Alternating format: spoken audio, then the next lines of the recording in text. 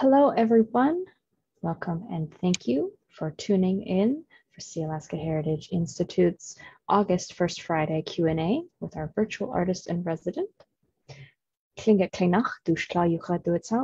name is Jay Zeller. I work at SHI, and it is my pleasure to introduce Stacey Williams, a Tlingit native born into the Raven side of the Tlingit under the Dog Salmon clan. Raised in Ketchikan, Alaska, it's also where she continues to practice her arts and teaching. Student under Holly Churchill, Dorcia Jackson, Diane Douglas Willard, and many other talented weavers, she's worked hard to study multiple disciplines of weaving. As an instructor, she instills hope in each of her students that the arts will go on, as well as works to maintain the delicate balance of traditional knowledge and contemporary growth of the culture. Her baskets and pieces can be seen on display in the Ketchikan Museum collection, as well as Crazy Wolf Studios and in private collections. Stacey's artwork can soon also be purchased in the Sealaska Heritage Store online. All purchases support both the artist and SHI art programming that helps the community and keeps our ancient art practices alive. If you have any questions, please type them into the comments and I'll read them off to our guests. Stacey, thank you for joining us today. Thank you, Jay. It is a special pleasure to be speaking with you today. I'd like to acknowledge that in this virtual setting, I am speaking and sharing from Ketchikan, Alaska, the traditional homelands of the Saniaquan and the Tontaquan people. My name is Stacey Williams, and I am Tlingit of the Raven Dog Salmon under teachers Holly Churchill, Dorca Jackson, and Diane Douglas Willard. My home has always been right here in Ketchikan, and it's where I plan to stay. Shall we dive in? Let's dive in. Our first question of the day is, what made you become an artist and how long have you been one? I would say that most people start off as artists, and it's more of a question of what did they narrow their art form down to and how much do they still practice it. I believe I started beadwork before I was about 10 years old, and I continued on into Native Arts class while in high school. I'd like to recognize that teacher for a moment, Barbara Pierce, who was the Alaska Native Studies instructor at Ketchikan High School the years that I attended. I wasn't in her roster all 4 years, but I remember being her student for that long. While in high school, I also took a spring break weaving course from Holly Churchill for the first time. And several years later, I returned to work at the same museum where she hosted that class and was able to continue a relationship on with her. Awesome. What is your favorite thing about your art form, and have you considered other art forms? At the moment, I mostly consider myself a weaver, but I have dabbled in carving. I've been successful at beadwork and even tried out some skin and fur sewing. Some teachers do recommend focusing on one art form at a time, but I've found for me that I enjoy a break every now and again. You know, sometimes going into a project, you have an idea about how it should turn out, but don't necessarily see the full path that is going to get you there. What I enjoy about working in different mediums is that you can reveal more than one path to a destination.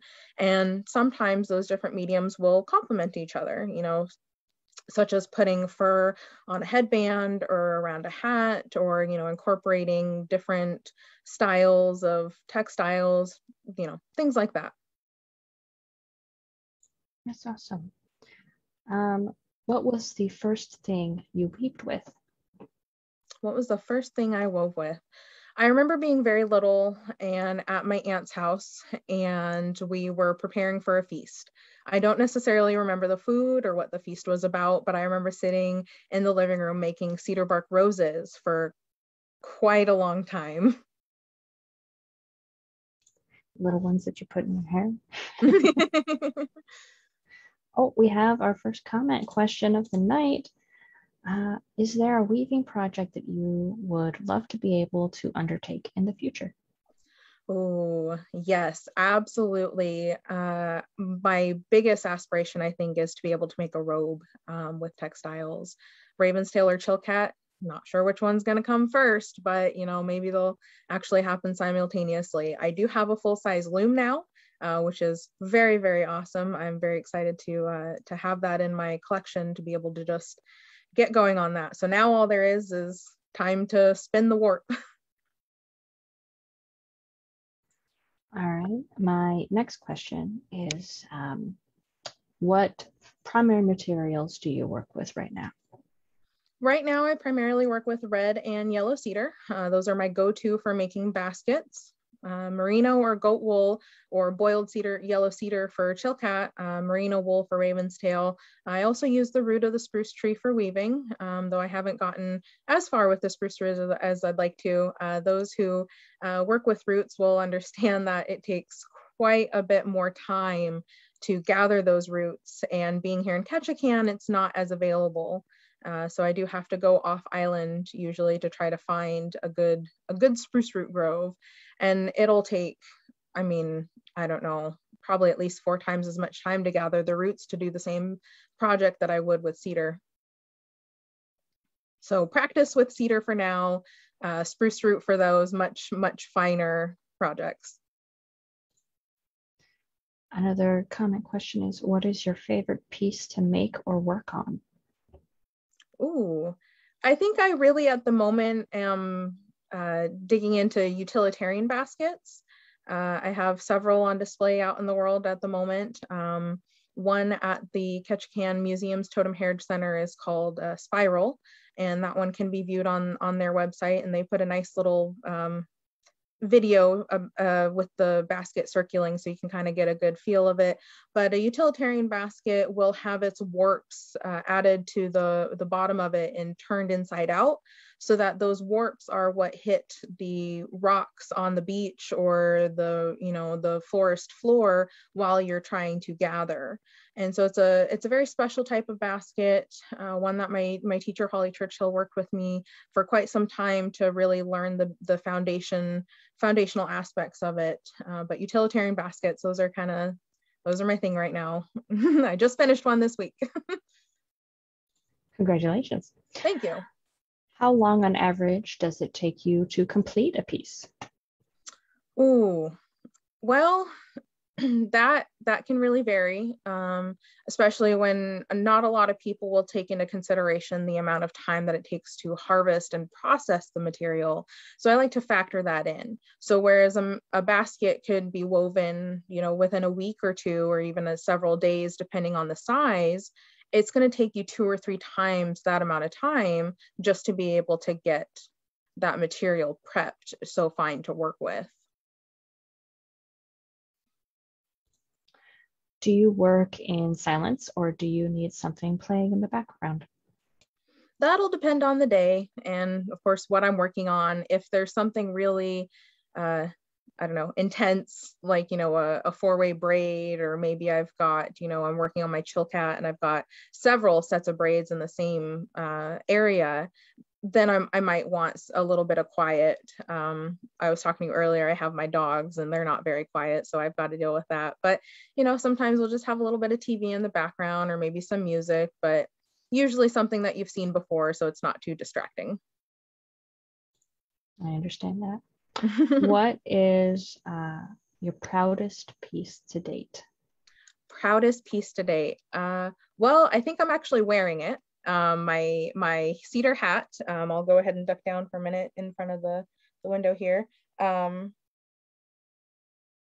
This piece is a little bit further back in terms of what I've created. However, the lessons that went into it, the amount of support that I had from friends and family, and of course my mentor, it truly was a special piece of work. It also took quite a bit more time than it's supposed to. I had an area where they say your fingers will fly for a bit, and you'll just get so much work done in such a small amount of time. And I had gotten probably about 1.5 inches into my hat, down on the right about in this area, 1.5 inches right about there. And I had to take it all out. About probably 8 or 9 hours worth of work just had to come out. And after that, it stung for a bit, but I took a break, came back to it with fresh eyes, and was able to execute the design the way that it was meant to be executed, and not in the, a more manipulated way. Speaking of your mentors, you've had quite a few. Can you tell me what the most valuable lesson each of them taught you? Most valuable lesson. Well, there, I think I'd start with Diane Douglas Willard. She really taught me patience. And by that, I mean the patience to work with really small pieces to make jewelry type items like earrings, or to do fine techniques like false embroidery with grass on baskets. I believe that she gave me my first piece of grass to work with, and it went into my fourth basket. She gave me a little bit more grass, and it went into my very first miniature basket, which is about probably about that tall.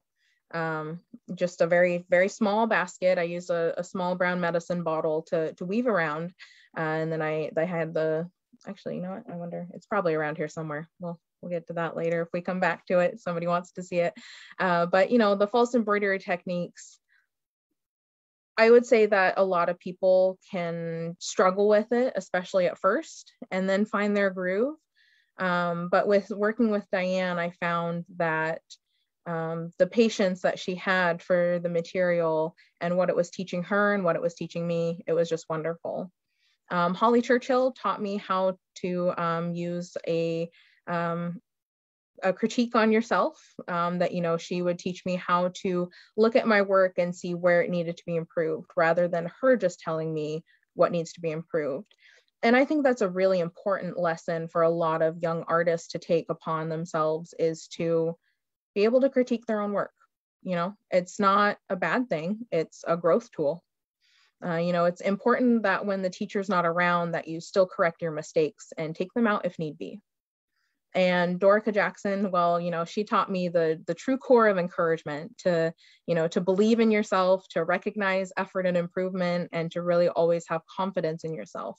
She always believed that I could take on the finer techniques of Chilkat, and hey, I believe her. I've done a couple pieces now, and I look forward to doing a couple pieces with her in the future. And I look forward to, you know, striking out on my own and being able to really take on the challenge.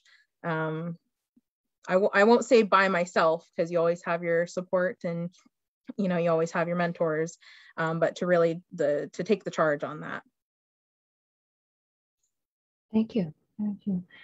Speaking of your small basket, we got a question. What is the smallest piece you've ever made? Oh, I think I just did it last week. I was doing a small spruce root basket, and I can't even fit my needle on the inside of it. It is a large blunt eye needle, and I, you know, it's probably, I want to say about that tall, and it's just, it's very, very, very small. Though not as small as some other weavings I've seen. You know, some people out there, you know, I was checking out the Blueberry Gallery that's going on this weekend, and there's an artist in there that made some very wonderful spruce root earrings.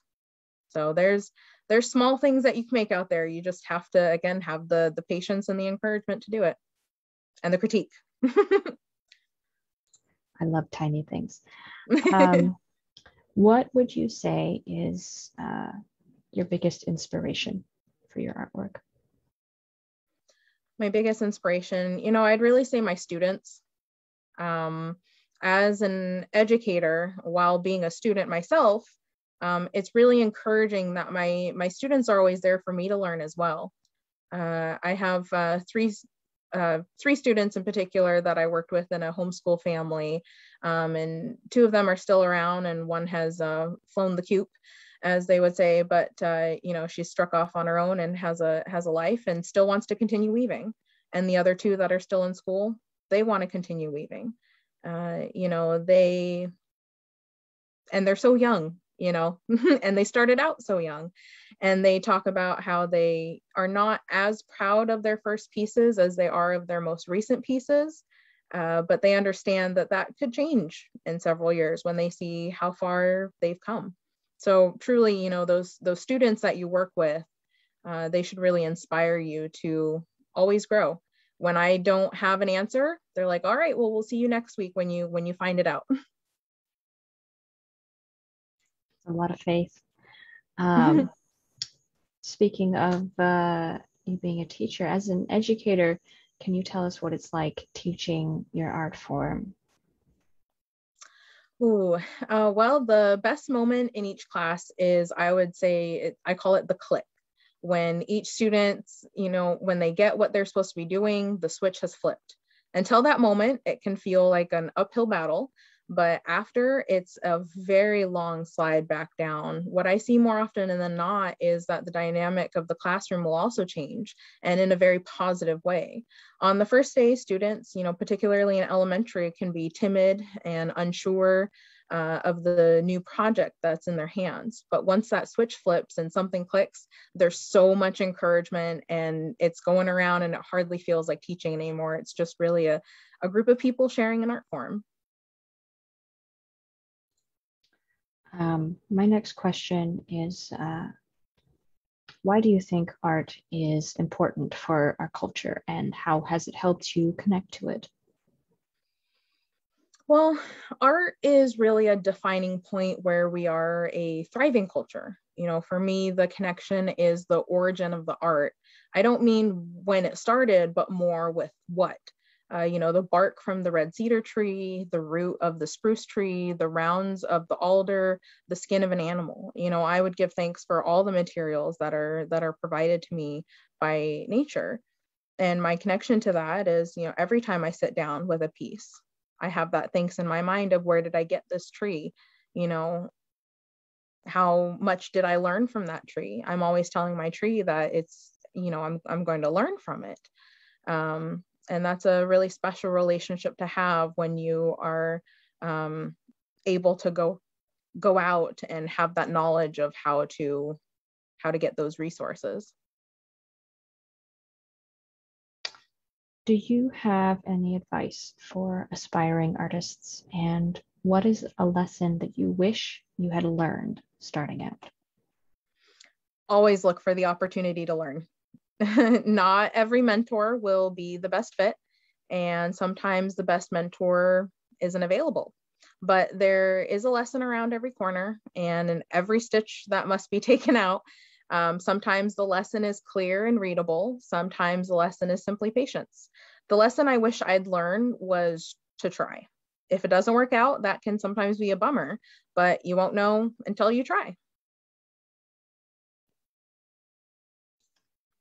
How do you use social media to promote your artwork, and what was the first time that you used it?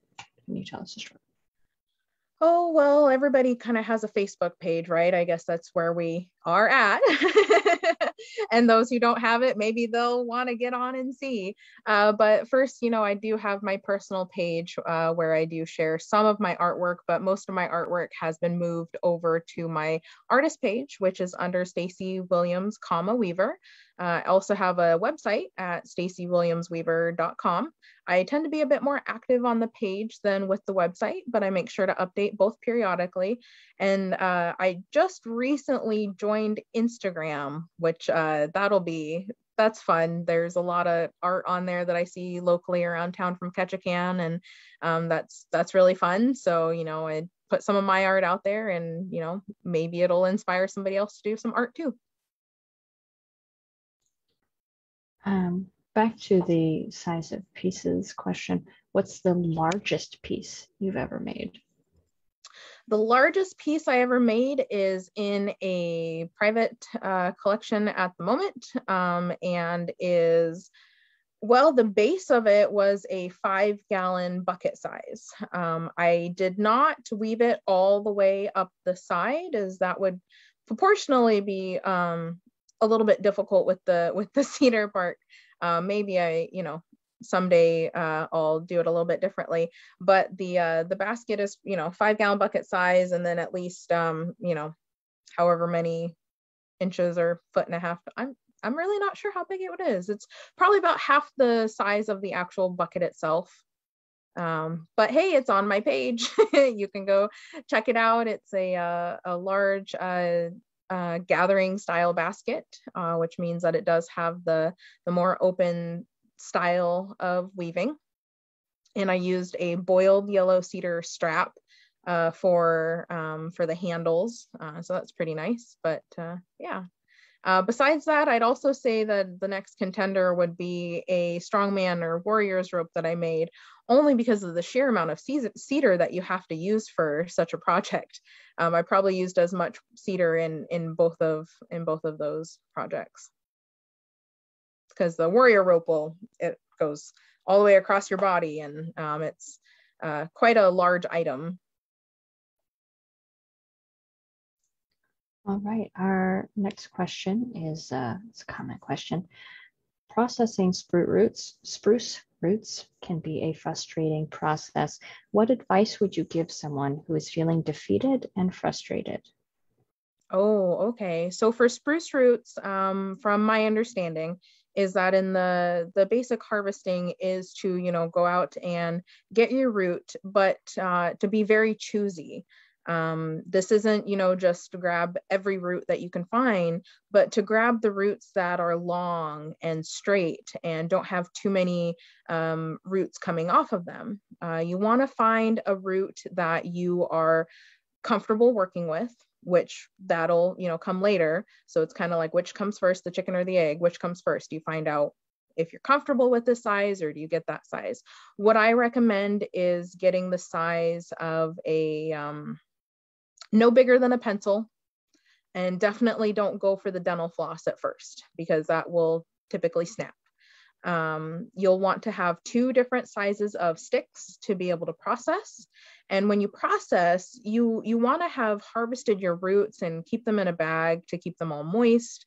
Then you have to go through the cooking process and wear, the leather gloves while you are pulling them through the stick. But most people, it's in finding the tool that you're comfortable with. If you're feeling pretty defeated, I am wondering if you're working alone, or if you have hopefully a partner that can help you. Is one doing the cooking and then one getting the bark off? That's truly how it was meant to be. Is that this wasn't, in the early days, this wasn't a process that was done in solitary. This was a process that was done in a group. So you really want to have at least one more supportive person, even if all they can do is, put them in the fire real quick and then hand them over so you can split them. And then again, put them back into a clean bag, not the same bag, but into a clean bag, wrap them up until later that night or afternoon that you're going to be able to cut them open, and make sure you have them all the way through, at least on that first time around. And then you can go back and you can, split them down further. But having a whole root sit overnight and get all the way dry, it's not gonna, go as well.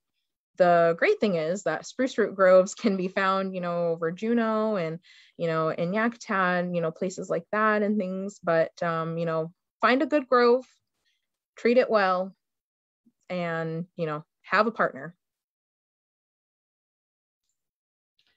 Would you say that weaving is definitely something you should do more in a group? A lot of the weavers that I see, or at least not all of them, I have seen quite a few who weave in groups, but especially in the aftermath of this pandemic, a lot of people have been isolated and not comfortable weaving or being together in groups. So would you say that it's a process that should benefits more in a group than by yourself? Like, a lot of art you can do on your own in solitude, whether it's carving or painting or drawing or sewing.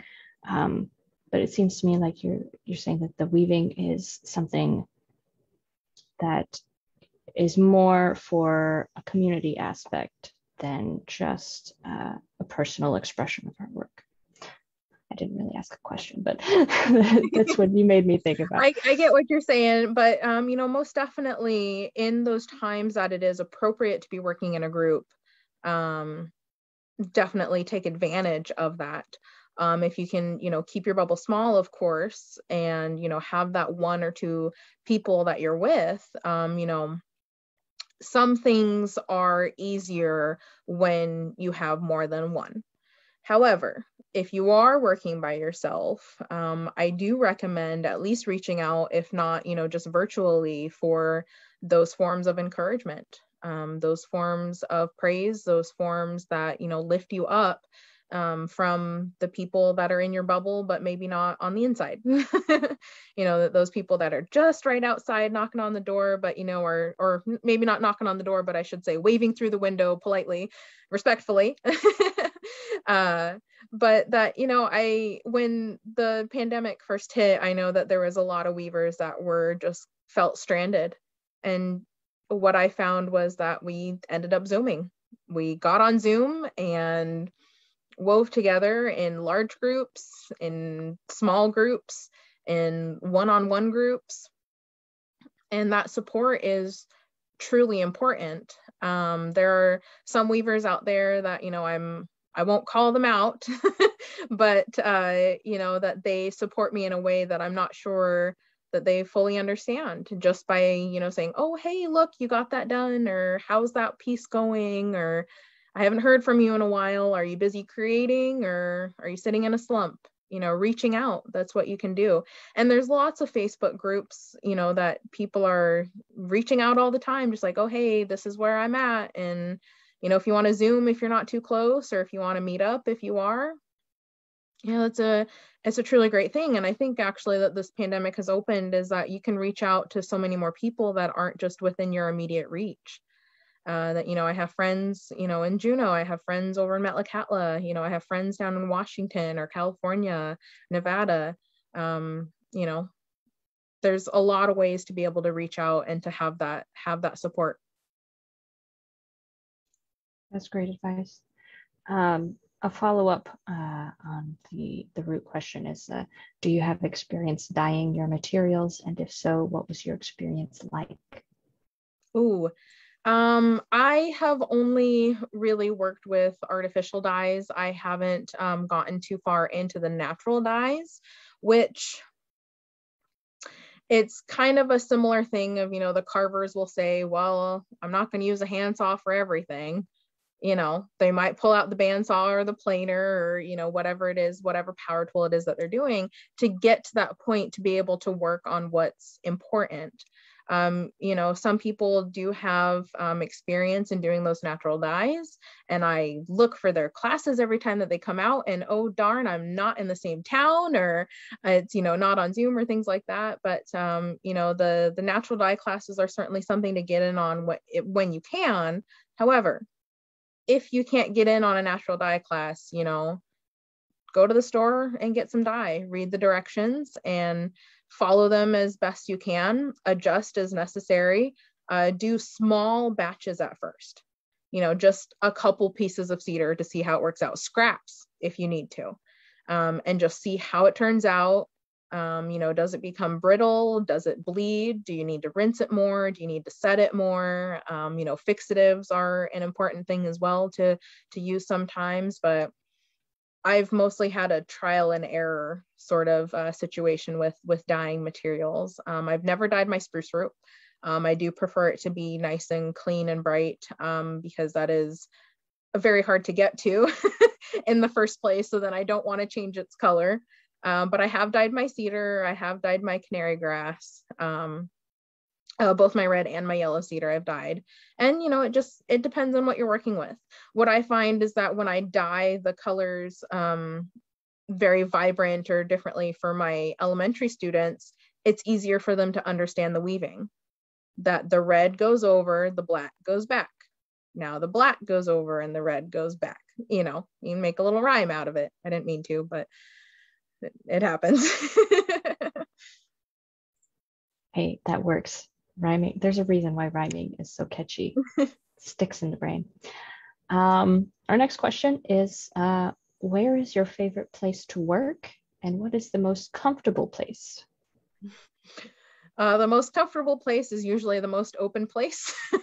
I tend to have projects spread out throughout the house. Recently purchased a home and have a studio, which is where I'm at right now. I'm gonna move my head and kind of get the glare of the light a little bit, but behind me is some of my shelving units that have the labels on them of what goes in them and helps keep me organized. Helps, but isn't foolproof. So the projects do end up in different places. If I'm working on fur, I tend to do that in the middle of the living room where there isn't a rug, and am able to sweep up if I can't work outside because it's always raining because it's Ketchikan. But I work in the studio. Sometimes I just am sewing in bed. Sometimes I'm weaving on the couch. It's kind of wherever's clever. All right, we are at a halfway point. So if you just tuned in, we are talking with Stacey Williams, discussing her weaving and her journey as an artist. If you have questions, please type them into the comments and I'll read them off. Also, I'm about to put in some links in the comment section. SHI has started construction of its art campus in downtown Juneau, which will expand opportunities for education and art. If you're interested in making a donation to the art campus, please visit the website that I'm about to put into the comment section. We are also still accepting virtual artist in resident applications for the upcoming months. If you'd like to be featured, please apply. You can apply at the link again, I'm going to put in the comment section. And then also, I'm also going to be putting in Stacey's own website where she has been hosting her work. So let me just do that real quick.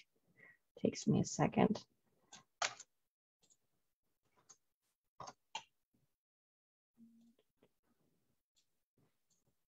Do you have any pieces near you right now, Stacey, that you can show us? Ooh, I have a Raven's tail pouch that I made. It's a cute little, you can kind of see the snow pattern. It's got the little fringes, sea otter on the top, and then a boiled yellow cedar cordage for the strap, which I also put the little tie on the end where you can make it adjustable. So that's a fun little thing. I have another piece that one teacher I didn't mention earlier, who I did take a class with a few years ago. And, of course, during this, all of this, business going on out in the world, there was, there's a lot of things going on. So the project didn't get finished is what I'm getting at. But I'm very proud of the weaving. I have to put the strap on it still is all that I got to do. But there's this weaving, and then it has a bottom, and then it turns around, and same on the other side. So this was a special project that I did with Catherine Rousseau in a class that we did down at Ketchikan Indian community. And there's several other weavers in town that are the proud owners of a similar pouch. Good luck to them. I hope they all got theirs finished too. And then also I wonder, I think I have, oh, here it is. Here's one of my baskets that has a wild strawberry pattern and then a potlatch ring. That's part of it. And it's got little blueberries inside. Actually, I think that little basket that I was talking about earlier is in there. Oh, hey, look, there it is. So this is the first miniature basket that I made with false embroidery. So not only was it my first false embroidery, but it was also my first miniature. So that was a lot of fun, and it has a little plated bottom. So yeah, little fits on your finger. It's about as big as it is. That is adorable. Thank you. I usually wear it around on a necklace, but over the years it has dried out a little bit, and so it's gotten bigger on the form because it has more room. So I worry about it falling off, and I don't want to like put a string on it or anything. So I just keep it there, and I look at it sometimes and think of, all those good times I had while trying to make it. You've mentioned that as a weaving community, you've discovered how to Zoom and weave together still, even from a distance. And you did mention that you had a project that didn't finish, but are there any projects that you were able to do or complete because of the pandemic, because of the quarantine? Like, did you have more time to do it because you couldn't really go out in the world? Well, I'd say that's actually probably where my most of my media has come in, is that, I was able to create the website myself. That's also where I do have a Gmail at that address too. So the stacywilliamsweaver@gmail.com. If you did want to get in touch for any reason, and that's also on the website at stacywilliamsweaver at whatever that is, the .com. So you got it in the link in there, so that's awesome. You can see a selection of my work, and quite a few of those pieces were created during the pandemic times. The one that I mentioned earlier, the 5-gallon bucket basket, that one was created during pandemic times. But yeah, a lot of the media and, getting some of the bark harvested, the rooting, the spruce rooting, I did recommend having another person. Bark harvesting, you can also, go alone, not recommended, but it is feasible. I always have my partner with me. My lovely wife, she goes out with me and helps me gets the bark off the tree, and we work together, and that's just how it goes. So I'd say quite a bit of harvesting was done, quite a bit of processing, but I also bought a house over the winter, so we had to move everything. So there's a lot, there's always something to be done. I was just talking earlier that if you're an artist out there and you think you have some downtime, you don't.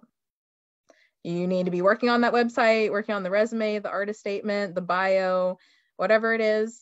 Look at the last time you updated it, update it today. Here's your inspiration. Very solid advice.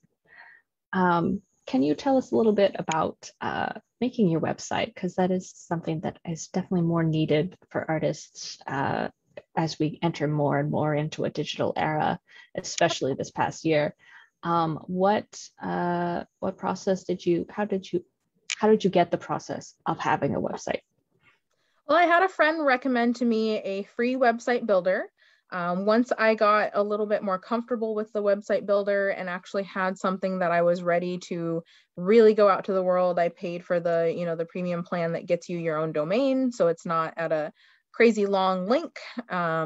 So what I would recommend is to break it down into steps. What are you going to put on the website? What is your content? That's kind of the first place to start at, is getting those photos. I do all of my own photography for the most part. There are, several, I don't take the pictures of myself. My headshots were done by the homeschool families. The mom is a photographer, Melina Glover at Mama Bird Studio. But she takes my photos, and then, I take my photos of my work. And, once you have your content, then you can start looking at, well, how are you going to display it? What do you think should come first? I have my bio displayed, a little bit about me. Why are you here? Who are you looking at? I have a quote from, I call it a wise weaver, is that weaving belongs to us all. And I think that's really important to remember as you start getting into basketry, or maybe you start re-looking at your relationship with basketry, is that weaving does belong to us all. No matter what background you have, wherever you come from, there is some sort of weaving in that found, however many thousands of years ago it may have been, there's still weaving in there. Going back to the photos though, what I highly recommend is getting some sort of backdrop, getting some sort of photo box. You can pick them up on Amazon or at various websites for less than $100, sometimes less than 50, and sometimes they even come with the lights. So that's pretty cool. I have two different photo boxes I use. One is fairly large, but it folds up to be the size of just a large portfolio. So then it just pops up together, put your piece in, take a picture, and that's that. The best thing to do is always to get the photo that doesn't need as much editing. It can be okay to have to crop the image. Maybe you need to rotate it a little bit, but when you get into trying to change, the detailing, or you try to change the sharpness, things like that, the color, that's where things can get a bit sticky, and you're not necessarily representing the artwork that you're trying to do anymore. So photos are really, really important. Next, you need descriptions. What is the photo of? Not everybody that scrolls across your website is going to understand what they're looking at. So when you go onto my website and you look at the photos, you can click on the photos and then they will have descriptions pop up. So that's a nice feature of the website that I use, which is wix.com. So wix.com is where you can get started with the free website builder. There's plenty of other free website builders out there. This was just the first one I tried, and it was the first one I liked. So that's where I went with it. Next, get some feedback. You are not the person that you're making this website for. So get the feedback from a friend, from a family member. Try to get someone who's more of an acquaintance, so they're not just, like, oh, so happy for you, and don't necessarily look at the finer details of what needs to be changed. Get that honest feedback. And then finally, circle back. What do you think of what you've created? Put in that self-critique, but also have some encouragement for yourself because you got this far. Make it wide. Publish it. Make it live. You don't necessarily have to give anybody the website yet, but make it live. That is great advice. We have a couple more questions here in our comments. Let me see here. How much time goes into harvesting various materials, and also what time of year is best for them?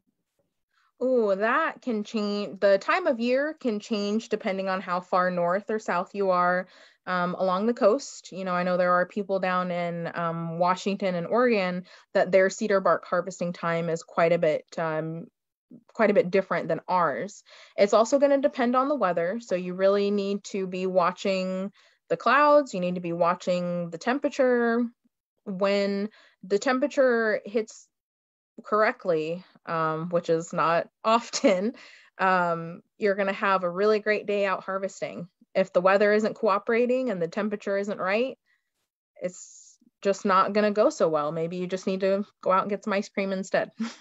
So for cedar bark harvesting, we usually say to start looking at cedar trees, not necessarily harvesting, but to start looking at them on or around Mother's Day. There's a lot of weavers that don't go out harvesting at all until after Mother's Day. Again, it depends on where you're at along the coast. Bark will be good, depending on which tree you're going for. Bark will be good for, a month, maybe 2, maybe longer, depending on the season. There are, those that say that there can be a second season, depending again on the weather. We've had some quite interesting changes over the last, few years that I've seen with, how long it will stay warm, which can make your bark mold, or it can be too cold, in which your bark isn't going to want to come off the tree because the tree is cold. For spruce rooting, you really want to get in there after a good rain. That's what I would say in the summertime, is after a good rain, when the roots are popping up and they're, reaching for the water. That's when you want to go and get your roots. Grass, you want to go and get grass before it seeds, but when it's nice and tall, about 5 to 6 knuckles high is what they say for the grass. And then maidenhair fern, you really want to wait until those are nice and long and have grown out as far as they're going to get. All right. The next couple questions are slightly related. One of them is, do you teach classes online? I have not yet ventured into the world of teaching online. I'm trying to set up a few independent study sessions with some students, but that has yet to come to full fruition. I need to kind of figure out this, the where do you put the webcam and then switch it back, how to do both. With how the world is changing right now, who's to say it won't come soon? So I guess, stay tuned. But the next class I will be teaching is over in Sitka with the Sheldon Jackson Museum. You can go find out on the Friends of the Sheldon Jackson Museum Facebook page. I believe we start August 27th or 28th. I really should have those dates down, but it's just announced. So you can go check out the Sheldon Jackson Museum and see when that class is, but we'll be working on a small project for yourself, along with working on a variety of other projects that'll kind of get you into understanding some of those foundational techniques of weaving. Next question we have is, can you talk about your experiences teaching elementary students how to weave? Okay. So for my elementary students, the best thing you have is encouragement. Always encourage your students. It could be something as simple as changing your wording from, oh, that's the wrong stitch, to saying, well, that is a stitch, but that's not the stitch that we're working on right now. Changing the dialogue, changing the language is really how we need to reach those younger students. Encouragement is where everything is. And a lot of times people will get encouragement mixed up with praise. And what I like to really think of is that encouragement puts the judgment on oneself and not somebody else putting judgment on you. Whereas praise is really the judgment of somebody else. Like, oh, you did such a great job. How about you can try and say, wow, you must be so proud of yourself. Encouragement is really the best tool that I have in my arsenal for teaching the young ones. Having an assistant is also really great because really weaving is a group activity, but learning it is generally a one-on-one. Even when you go into these classes, be patient and understand that your teacher needs to make their time around to you to make sure that you get the weaving technique. So there can be some wait time, but then once you get it, again, the switch is going to flip and your fingers are going to fly. Another question we have regarding teaching is, how does weaving or traditional art translate into mainstream academics? Oh, well, I think my best one is math. Is weaving is incredibly mathematical. And if somebody thinks that, weaving doesn't, necessarily equate to anything other than art, well, there's a lot of math in there. There's history, there's culture, there's humanities. There's a lot that goes into a basketry class, a lot more than just, how to make the stitches look right.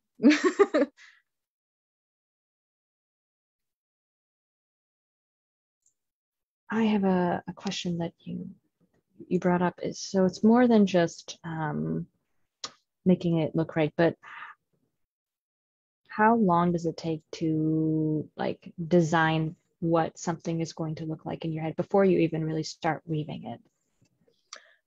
It depends on what I'm going to be weaving. Something like this basket where I'm just doing a simple, I want to have wild strawberry for a few rows and then a potlatch ring and then wild strawberry again. I mean, that decision can be made in a matter of moments. If I'm going to be making something like the 5-gallon bucket basket, that could take several more days to really think out, what am I going to do?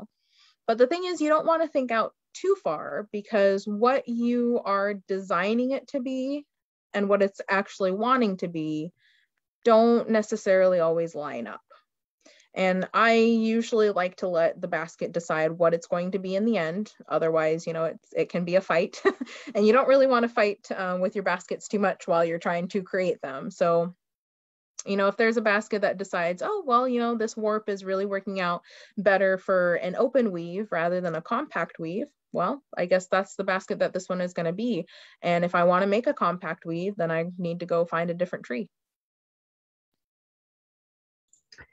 We had a somewhat similar question earlier, but it might have been before this person joined us today.